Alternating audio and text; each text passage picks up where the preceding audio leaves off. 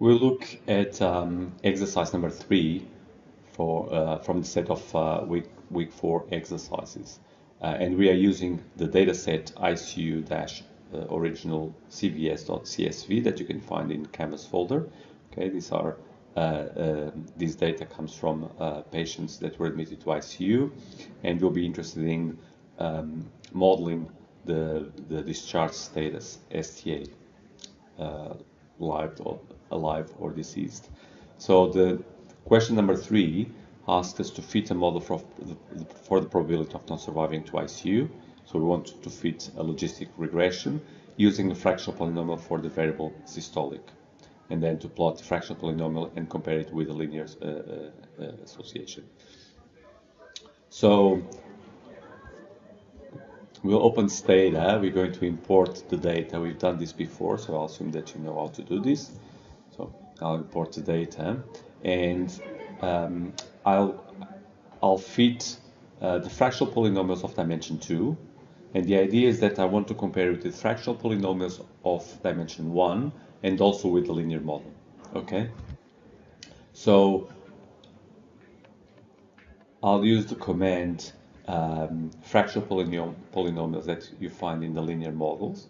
Again, this is a bit strange given that we want to run a logistic regression, but this is where the fractional polynomial command is in the menus. So I'm going to select fractional polynomial regression, and I'm going to say that I want a fractional polynomial for the variable c's, and the command that I want to run is a logistic regression for the variable STA with c's systolic variable between the less and more than symbols, and state is going to fit a fractional polynomial of degree 2.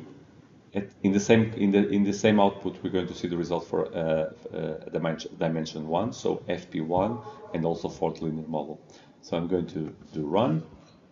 So it's fitting all the models, and the best fractional polynomial of degree 2 is here at the bottom. This is the one that actually was fitted by Stata in the output here. Okay, the powers are 0.5 and 3, so it's using transformation for the variables systolic of square root of systolic and systolic cube, or systolic to the power of 3. And now we will want to compare this with FP1 and also with the linear model. And we can do this with basically 3 criteria. With this hypothesis test that's presented in the result, that compares all these models with the reference model that is the FP2. Okay, we can also use the AIC criteria or the BIC criteria. Okay, so we have 3 ways of deciding which model we want to choose. Okay, so let's start here with hypothesis test criteria, and what this result shows me is the comparison between FP1, so fractional polynomial of degree 1, with fractional polynomial of degree 2. And the null hypothesis is that both models are equivalent in terms of deviance. So I have a high value for the p-value, which means that there's no evidence that M2 is superior to M1 or FP2 is superior to FP1 in terms of deviance. Okay, the data does not reject the null hypothesis, so there's no evidence against it. So I'll accept that the 2 models are equivalent in terms of deviance, and because they are equivalent, I will probably choose the FP1 given that it's less complex. Okay, so this would be the first criteria to use, and if I would stick to it now, I would like to compare FP1 with the linear model. So I know that FP1, I don't need to go one step further to the FP2. FP1 maybe it's enough, but I would like to compare FP1 with the linear model, and I don't have that test here because this test corresponds to the linear model compared to the FP2. Okay, so if I'll stay with this criteria for now, and I'll come back to the other one. So what I want to do is to rerun the fractional polynomial. So fractional polynomials here, but now I'll restrict that the maximum dimension of the fractional polynomial is 1. And if I run straight away, I'll get an error. Okay, and the reason for that is that the auxiliary variables that are created for the fractional polynomials were already created in the previous command. So actually, I have to run the new fractional polynomial command with added replace, so the variables that were created before are replaced. Okay, so exactly the same thing, but with replace added to the command, and if I rerun this, it should be fine. Okay, so I have here the result for FP1, and using the same criteria, I'm now comparing FP1 with the linear model, and what this p-value tells me, which is a bit low, is that the data provides evidence against the null hypothesis, meaning that the data provides evidence against the two models being the same, and this is the same thing as saying that M1 seems to fit better than the linear model, okay? Because this is small. So the model, according to this criteria, the model with 1 over systolic, that's what this power means of -1, would fit better than the linear model, okay? So this would be the first criteria, and here would be the final model with the effect of systolic. And you can see that the odds ratio is humongous, and this most likely is due to the unit used for systolic. We're not really interested in interpreting this for now. We're just looking at the exercise from the point of view of selecting the model. Okay, so if I prefer to use AIC or the BIC criteria, what I had to do was I'll start again with the same command. So I'm fitting a dimension 2 polynomial, fractional polynomial, to the model. I have to add now the replace, again for the same reason, because the auxiliary variables were created. So I'm running the FP2, so I get the result as above, right? So this was the result that I had above. And I can now ask for the AIC of this model with the command stat IC. Okay, this will give me the AIC and BIC for the last model fitted, which is going to be the FP2. So I'm going to run this. Okay, so I have here the AIC and BIC, and I'm going to produce the 3 BICs for FP2, which is this one. I'm going to do this for the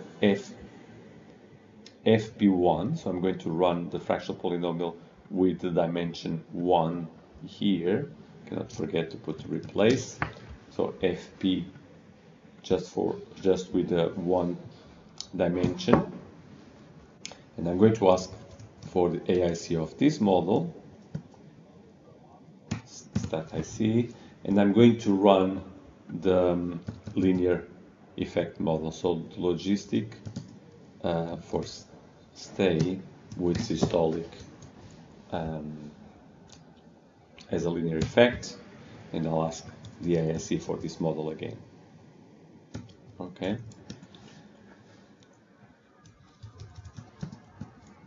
So I now can compare the 3 AICs of the different models. And the linear one is the one with the higher AIC, so it's the one that fits worse to the data. And then I have FP2 here and FP1 here. FP2 actually it's a bit smaller, but virtually the same thing as FP1. There's less than 1 point of difference between the two models. So basically this is saying that they are very similar, they are equivalent in terms of fitting. I would probably, given this result, I'll probably stay with the FP1 because the model is more parsimonious than the FP2. If we go to the criteria of BIC, again, the linear model will have the higher BIC, so this is the worst model according to this criteria, and the FP1 is the best one. And the reason for this, again, is BIC penalizes, has a heavier penalization for the complexity of the model, and that's why the FP1 wins with the BIC. Okay, so basically all the criteria, except for the IC, that it's a bit dubious because the lower IC is in fact the FP2, but given all these results, I'll probably stay with or choose the systolic with the fractional polynomial transformation of power -1. So this is fitting the model with 1 over the systolic. And as I said before, this is the result, and the units here is the units of 1 over systolic, and again this is the reason why the odds ratio it's not really interpretable. Okay, so I should say something a little bit more about this, because when you have the odds ratio with the linear effect model, so this is in fact how much the odds increases per unit of systolic. Okay. In this case, this is how much the odds increases per unit of 1 over systolic, which is meaningless, right? And in fact, if we want to come back to the unit of systolic, we know that the effect it's non-linear, so I cannot have one single odds ratio that describes the association between systolic and the probability of being discharged death. Exactly, because the effect is non-linear. Okay. Last part of the exercise asks us to plot the fractional polynomial and compare it to the linear association. So I'm going to plot the FP1 because that's the fractional polynomial that we end up choosing, and I'll compare this with the predictions from a model with the linear effect of systolic. Okay, so I'm going actually to clear these. You can clear the results just to have clean output, and I'm going to clear this as well. And I'm going to so rerun the FP1, the fractional polynomial. I have it here, so just going to rerun this little bit. So this is the last model that is loaded, the FP1. And now I'm going to store the predictions from this model, okay? And I can do this by coming here. If you already know the command, you can use it directly, or just come here to predictions, and we want to predict probabilities. So we want to predict what, make predictions from the model in terms of probability of dying.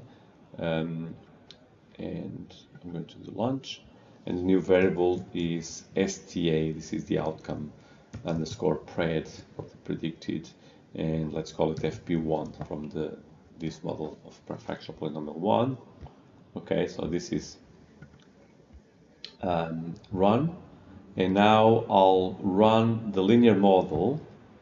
So it's just a not logistic regression with a linear effect, to be more precise in terms of what I'm running. So logistic STA with systolic, and I'm going to ask again the prediction from now this last model, which is prediction, let's call it STA underscore pred underscore lin or linear comma p. Okay, so I've stored in this new variable the predictions from the linear model, and now I just have to plot these two things. So I can do two-way bar.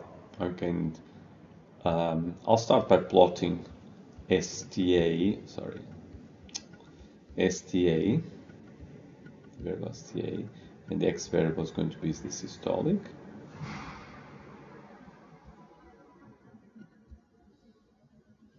So this will produce just the scatter plot. It's not very useful, but I'm going to add a new plot that is going to be the predictions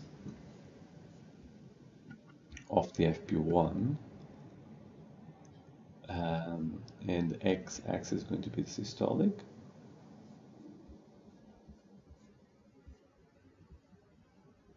I can actually write this.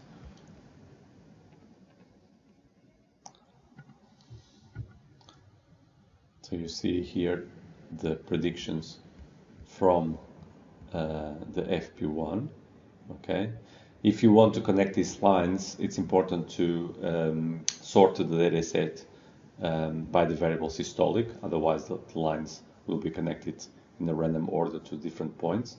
So actually we can sort the data set by C's, so just writing sort C's, and we can, instead of using the scatter, I'm going to put a line. So if I do submit, I'll get the line connected. Okay, and I'm going to add finally the third plot, which also can be a line, but the prediction from the linear model versus systolic, and it can be a line because it's already sorted by systolic, so there's no problem. Better get right variable and accept and submit, and here we go. Okay, so this would be the predictive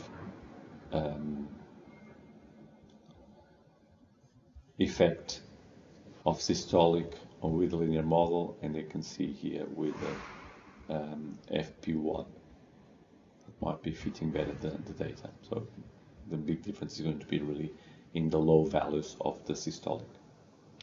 And that's it for exercise number 3.